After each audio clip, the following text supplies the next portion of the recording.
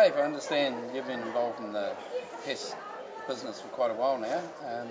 Perhaps you'd like to give us a bit of a rundown on how you got to be sitting here today and a bit of background on your career. Yeah, sure. 28 years.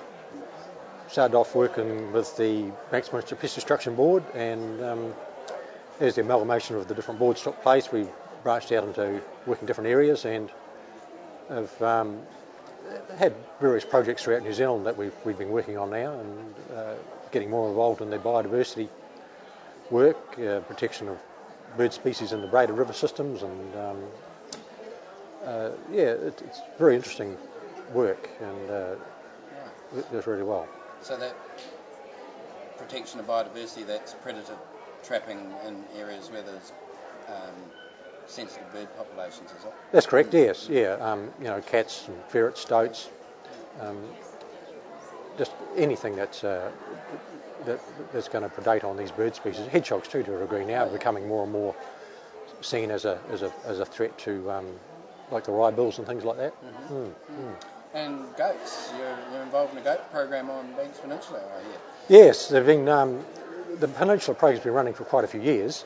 We've been involved probably the last 5 or 6 years more, because the Department of Conservation were carrying out the work in their reserves, and they couldn't work on the private farmland, and we got involved because our rapport with the local farm owners, and we could work on their land in conjunction with DOC doing their own reserve work.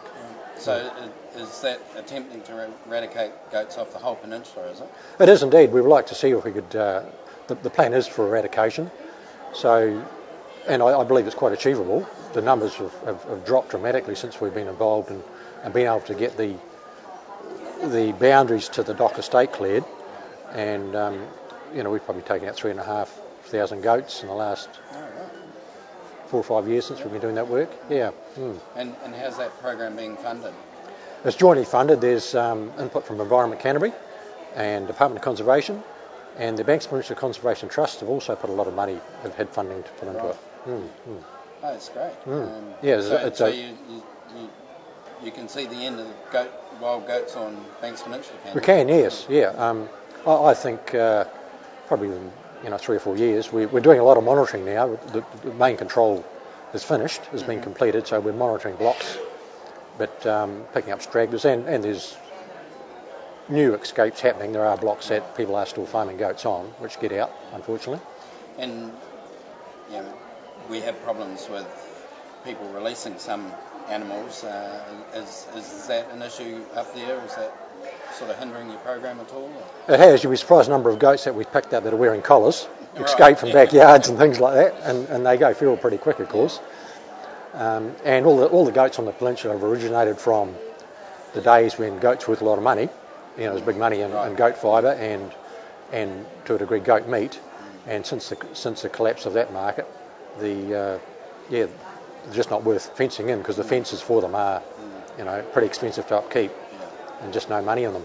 And are you getting any resistance from the public about, sort of a few people think goats are quite cute, and is there any resistance, or is there quite good public support for the program? The support's been absolutely excellent. The people have seen the blocks where we've worked early on, the regeneration of the bush. We've been able to take photos and show people the change of the bush, the native bush, from having goats on it to taking the goats out. And some of these reserves up in the Port Hills, which belong to the Christchurch City Council, who also are doing their own control work, just dramatic changes in the bush. Right. Absolutely fantastic. Can't believe how quick it's gone back to good stands of native. Yeah. Oh, that's excellent. Yeah, it is. Yeah. Really good. Yeah. It's good to get a few wins for a change. Yeah, dead right. Yeah.